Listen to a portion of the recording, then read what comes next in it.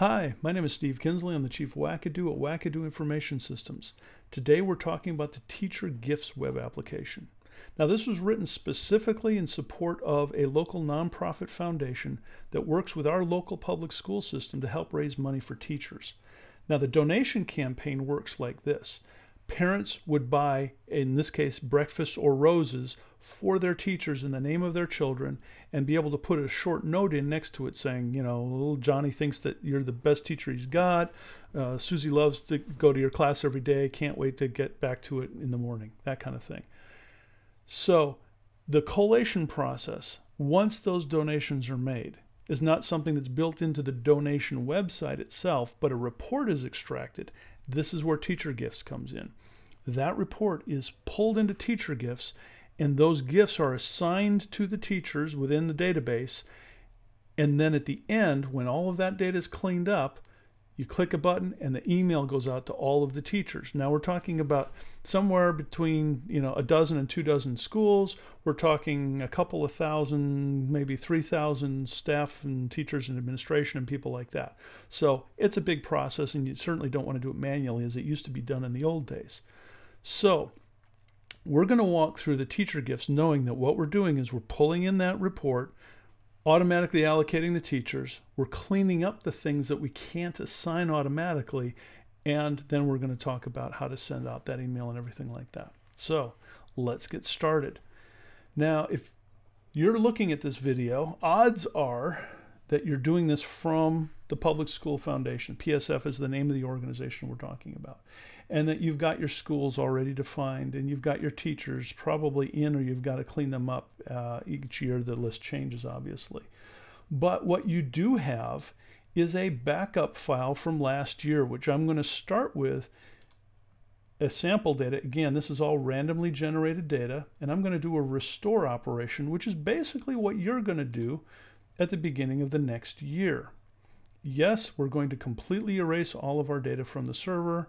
When it's done, we're only going to have what's in the file. So I have this random export file. Your file is going to have the name of your organization. It's going to say data archives on it. The extension is xml.zip. And we pull that in, and this is very quick because it's not a lot of data. And we come in and we get started. And we go, oh great, we've got 100 teachers. Again, randomly generated stuff. And we've got our schools defined. So let's start with our definitions at the top.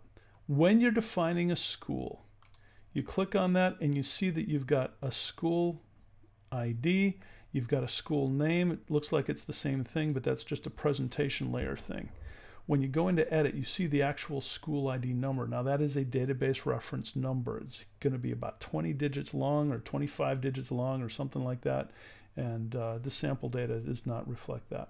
You've got the name of your school, and then you've got a list of abbreviations that people use for that school. So in this case, Tiny Tyke Nursery might be called TTN by people colloquially, or it might be called Tville or Tykeville or Tyke City. I'm making this stuff up. And so there you go. I've got another one. Let's go to Central Middle School. So Central Middle is Central Mid or C-Mid or CMS. You get the idea. So you're not sure how people are going to type in that name when they type in the school name, because the system on the other end is just an entry text field. It is not a drop down. It's not something where they went in and pulled the names of the schools from a drop down or anything like that. That website does not support that kind of activity. So we've got schools, we've got teachers, we've got no gifts. Now, if you did an import from last year's backup file, you probably have gifts here, in which case you're going to go down and hit the clear all button. It's going to delete everything on this list, meaning the gifts list. And we're going to pull that stuff away. And there we go. And you should, once you do that, you'll have an empty gifts page. Now, we'll talk about unmatched gifts and the bulk email and email errors and reports and things later. What we're looking at right now is down here in the corner where we say import. Now, import, we've got 4 different import file formats. We're going to ignore export, this first one, export format. That's talked about in another video that we did called import export, and it's not important for this application. What is important for this application are your custom import templates. Now, these three, the PS of breakfast only, general donations only, and roses only, are something that are custom defined for your report. So there is another video that you can watch that talks about import templates, but I'm going to jump in and do a very high level thing here and show you that these are your three import templates. For the PSF, these are the ones.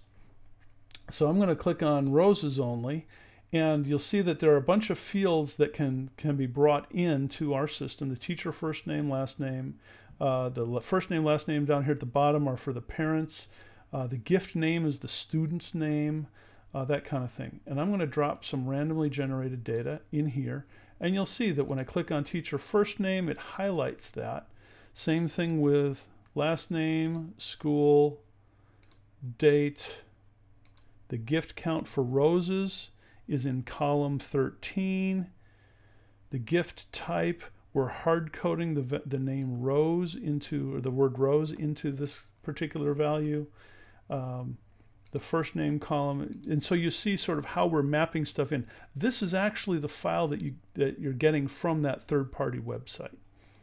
And I'm not going to change anything here, so I'm just going to cancel out of this and go back to our list because those are already predefined. So once you've got your teachers defined, you're going to have first name, last name, you're going to have their email, you're going to have the school that they're assigned to. Once you've got all of that defined, and you have actually more fields than that. Let's go look at Violet Alexander. So if we were to come in and to edit this, we would have their first name, last name, their email address. You have to make sure that their email address is correct. And I'm going to show you my ugly face on this one because this is important. I don't have a valid value. I'm going to cancel out of that. The reason that it's important that you get your email address right is that you don't want any of those emails to bounce. Now, a couple of different things are going to happen. It's going to bounce into your email as you send it, or it's going to bounce back into this system. But if you go through the process of making sure that the email addresses are correct on your way in, everything is going to go smoother. Make sure that you spend good time making sure that those are correct, that you don't have any typos in there. Okay, so we're now going to, the other fields that are there can be used as well. Grade, the position, are they a teacher? Are they, maybe it's somebody who works in the lunchroom, maybe it's a special ed teacher or something like that. Maybe, you don't know who it's going to be. And you have the ability to put a note in for that teacher. Maybe they work at 2 schools and you want to keep track of that. Maybe they work one school in the morning, one school in the afternoon, or it's somebody who does, like I said, some sort of special education kind of a thing where they rotate around multiple schools. But there's your school list, and you pick which one they're going to go to there. Now, we're going to go in and we're going to actually do the import. Now watch this. I'm going to come down here to import, and I'm going to do roses. We're going to do roses today. And I'm going to pull it in. This is the report from the third-party website, the one that we just looked at where we were clicking on fields and seeing it. And now this is going to take a little bit. So it's importing the gifts first, but then what it's going to do for this application is it's going to assign gifts to the teachers. Now, what that's doing is going through and using the search engine technology and the database technology and string matching and all kinds of things to go in and say, okay, we don't know how the person actually typed the teacher's name in, but we're going to do as good a search as we can. And if we can identify one teacher that matches that, we'll assign it to that teacher. Otherwise, we're going to mark this gift as unmatched. And this is important because you have to go through and make sure that all of your unmatched gifts are assigned to the proper teacher. And that's part of the process that you have to go through. So we're going through and we're assigning roses. And I'll be honest, I should have done this once before on the roses. I did it on the breakfast and it ran up to 9% before it actually did this. So let's see what we've got here. So we're at 6. Again, we've already imported the gifts and now we're assigning them to the teachers. And let's see how far we're going to go. I'm just going to sit here and let it run, and I'll probably edit out part of this. so that you're not just sitting here. But that's, this is a pretty good indication of, how the system's going to import your data.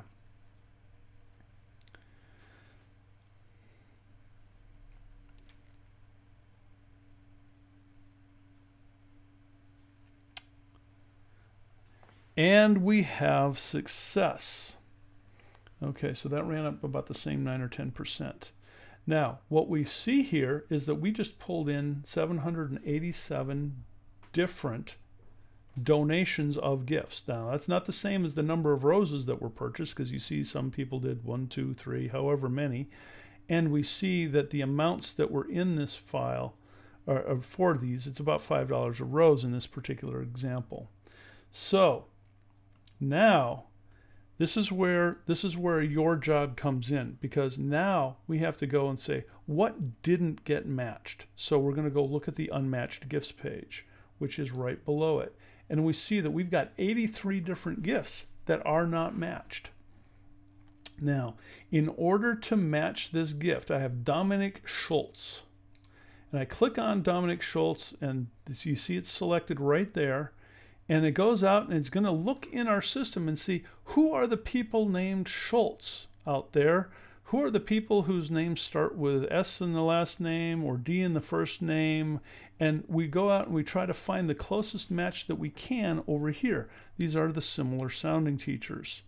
Now, this is randomly generated data. So the fact that it's Caroline Schultz versus Dominic Schultz, I happen to know that Dominic Schultz and Caroline Schultz are really the same person.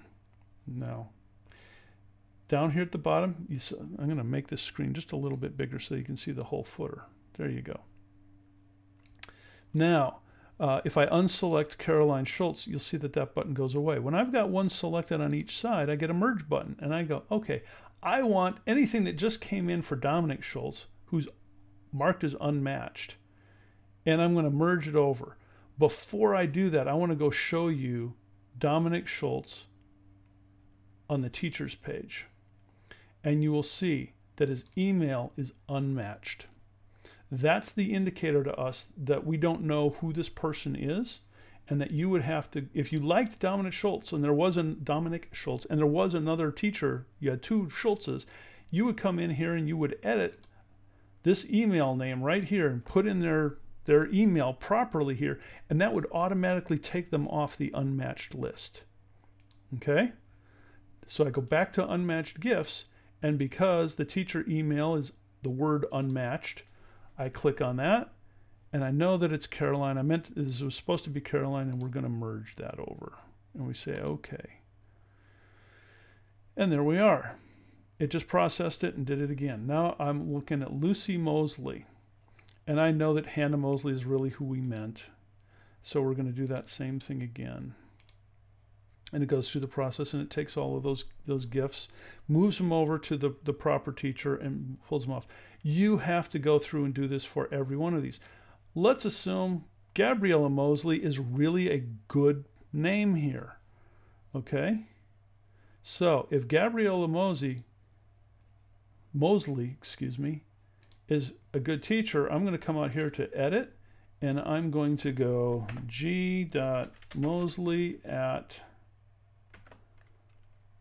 fakeschoolemail.org, whatever that email address is, and hit save. And now when I come back to unmatched gifts, she's gone. She's not on the list anymore. So you get the idea for how to go through your unmatched gifts and assign them all. Yes, you're going to have a whole bunch of those, because especially for those of you at the PSF, especially because you've got an input field that parents will type in whatever, and you've got multiple name spellings, you've got cultural things where names are spelled one way but it really sounds the other way, stuff like that, and you're going to run into all of these things, and this is a big part of your job, is to line these things up. But we did the bulk of them ahead of time ourselves. Okay? That was the trick here. That's the savings. Now, let's pretend that this list is 0 right here. And we've taken care of all of these guys. And now we're ready to send out the email to the teachers and say, okay, great. What is it that we're going to do?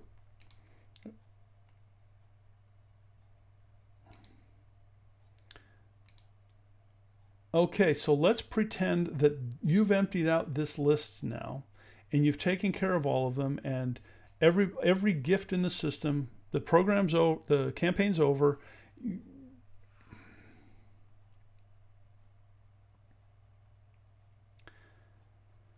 So let's pretend that you've gone through and you have cleared out all of the unmatched teachers.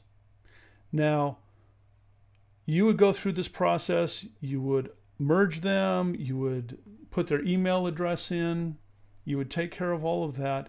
Now you're ready to send out the bulk email to the teachers because the donation campaign is over and you want to send the bulk email. We're not in that situation right now. We've got 80 of them left, but we're going to pretend that we're all done. So now we go to the bulk emailer page, and what we're going to do is we're going to click on an available email report that we've got, and we've got some email templates. Well, okay, we're back down to this custom templates thing. So before we talk about that, let's talk about the templates for email or for reports and for the email itself. Let's come down here to custom templates, and we're going to look at our report templates, and I've got a handful of custom reports that we did for the PSF. Some of them are email, some of them are not. The gift details are for all of your teachers, and the gift details for a selected teacher only appears when you want to send out this bulk report to a single teacher. And we'll walk through that in a moment. What a report looks like, it's literally just a database select statement. If you don't have to care about this. This is something that you would contact us. We would give you support on to update this or to tune it. But we see that what we're looking at are gift types of rose or breakfast. This is the only place in the system where it really matters what your different gifts are and things like that. Then I'm going to look down and say, let's look at our email templates. Now the email templates, I'm not going to jump into this PSF one because it's got some proprietary information. I'll give you the default one and show you what that looks like. Basically what this is a little HTML template that allows you to do a mail merge kind of thing just by putting in the field names with little squiggly brackets around them. And then there's a special format for doing this particular kind of table. And then the account contact information is the head of your organization.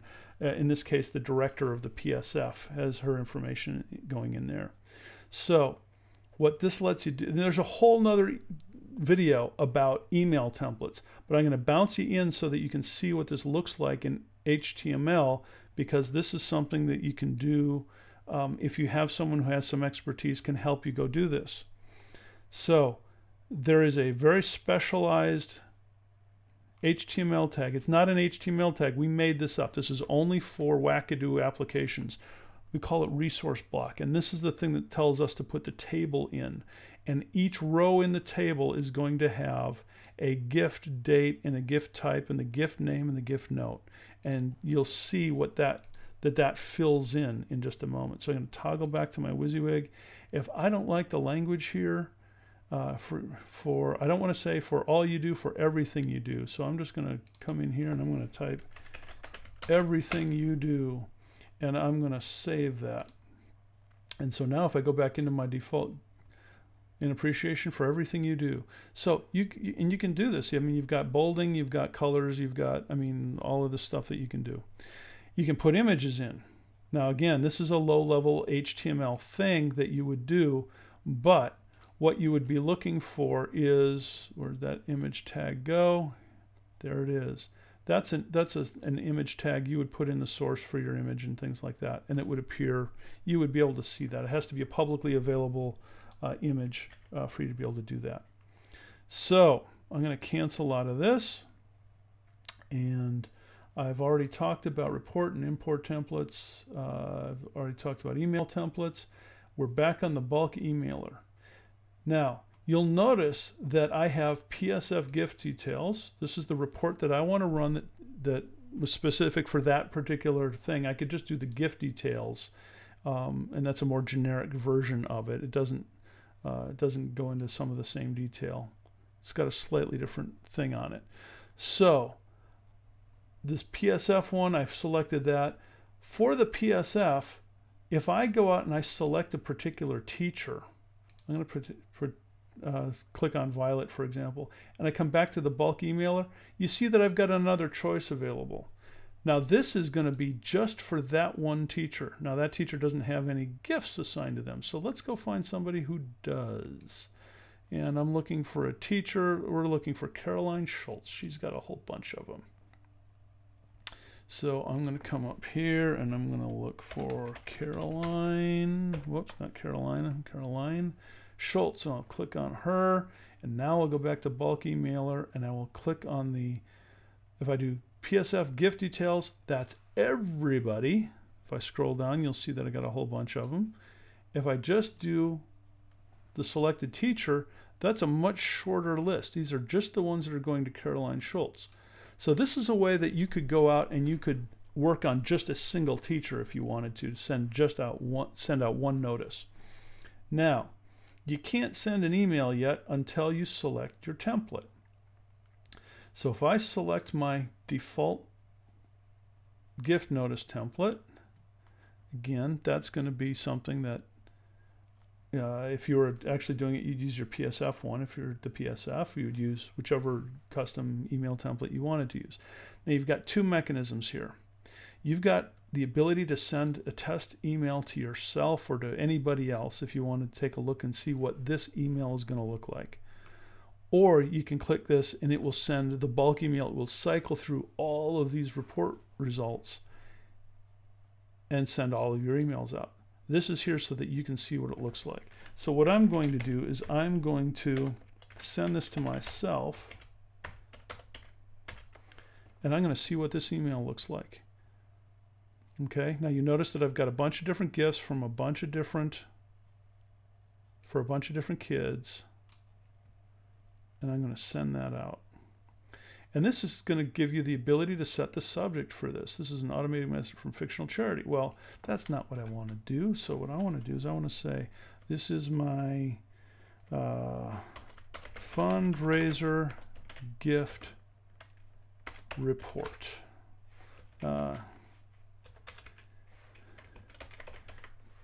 Gifts for you from the fundraiser. And let's just be fun and make it all word capped. Okay, there we go. Now, this talks a little bit about how you do your field names and things like that, but that again is a separate email on a separate video on email templates, and it's going to send that test email out. And I had a success and I had 0 failures. Great, that worked just fine.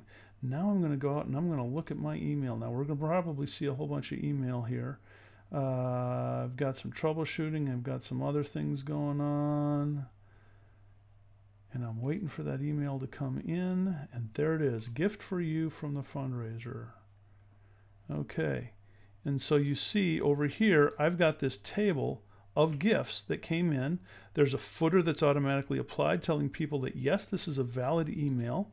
My account information is not completely filled in. That's why those fields were not properly set, because this is my test fictional account. But hello, Caroline Schultz, appreciation for everything that you do. That was the change that we made earlier. Okay. You get the idea here.